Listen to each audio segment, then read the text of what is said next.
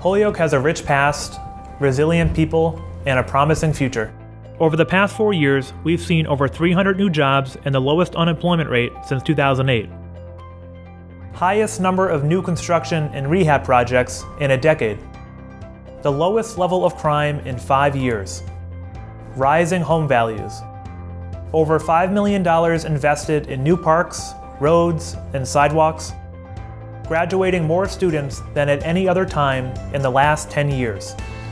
Over $150 million in private investments throughout the city. This is what progress looks like, and we're not done yet. Holyoke is open for business. The last thing we want to do is turn back now. Here's my plan for the next 2 years to continue on this path to success. We will help our manufacturers expand, creating at least 100 new jobs. We will reduce deficits without cutting city services by making government more efficient.